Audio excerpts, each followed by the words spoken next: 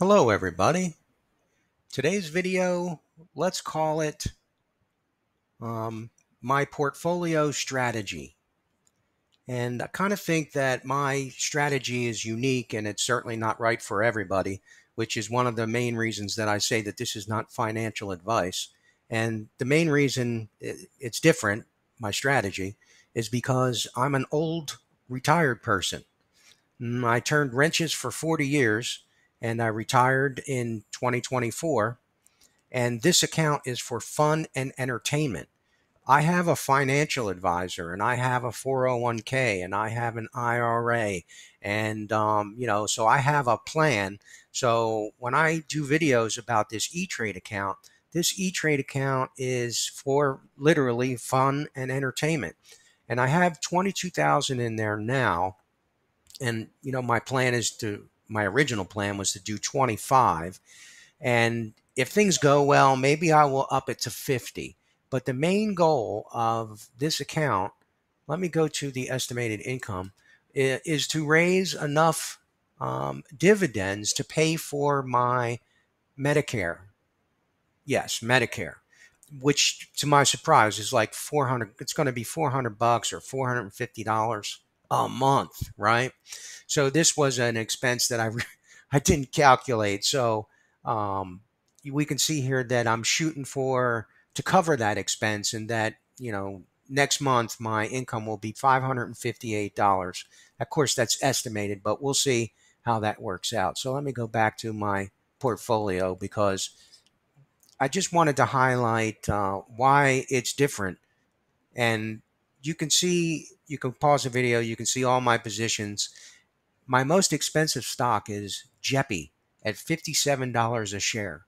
And when you consider that Nvidia is going for $800 or $900 a share and Apple is going for $160 a share, my goal is to spend less per share and get more in dividends. So when I originally started this portfolio, I grabbed some bonds, I got some JEPI, and I was looking, to have some stability.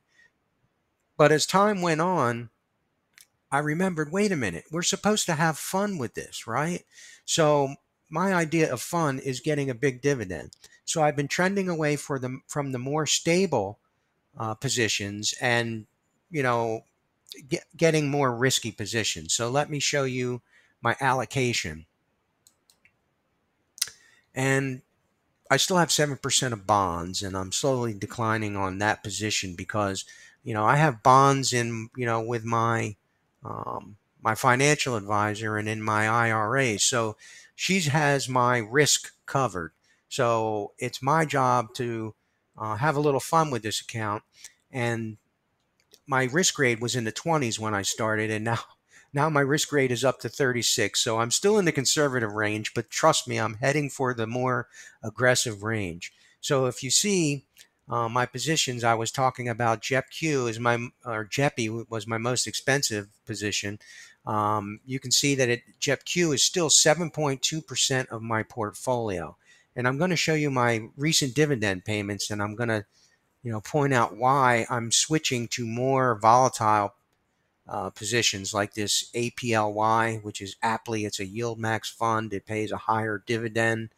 And before we move from this page, I just want to point out this red dot means that this is my most risky position, and it is in a ETF that is called BITO.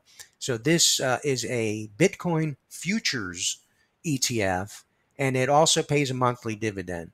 Now, the only reason I grabbed this is because, hey, Bitcoin's going crazy, and I want to, if it's going to be a roller coaster ride, I want to get a seat on that roller coaster. So we'll ignore this position here for now, and we'll talk about the dividends from the other positions.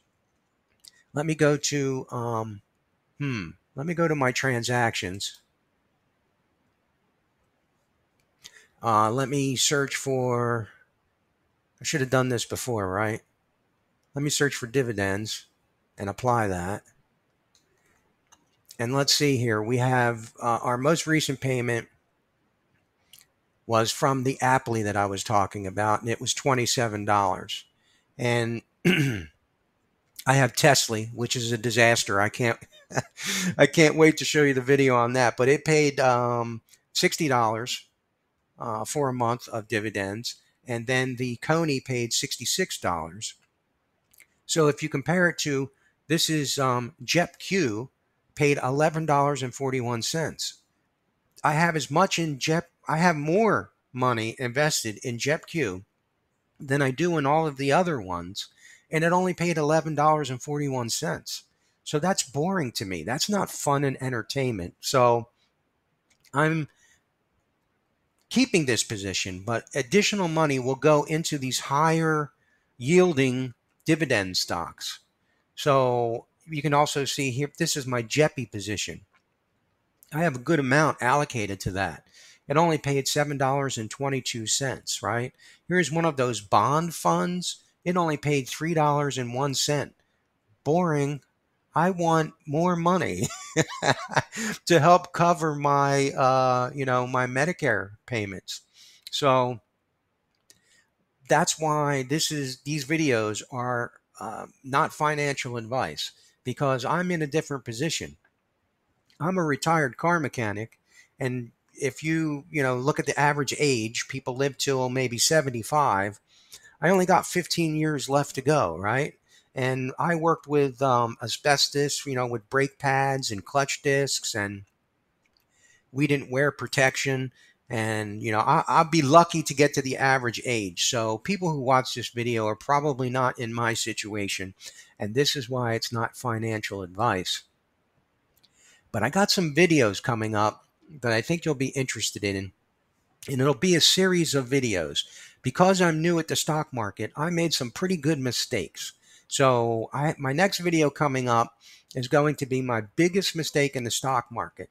But I'm also going to talk about some of these yield max funds that have been pretty big mistakes. And if you can see my Tesla position, which is tracks the Tesla stock, which is extremely volatile, you can see that this position is down $186 in probably 2 months. So it's one of my biggest losers, and I want to, have everybody likes to watch a car crash or a train crash. So I'm going to make some videos about some of the biggest mistakes I've made as a new guy in the stock market. So be sure to subscribe, hit the notification bell, and thank you for watching today.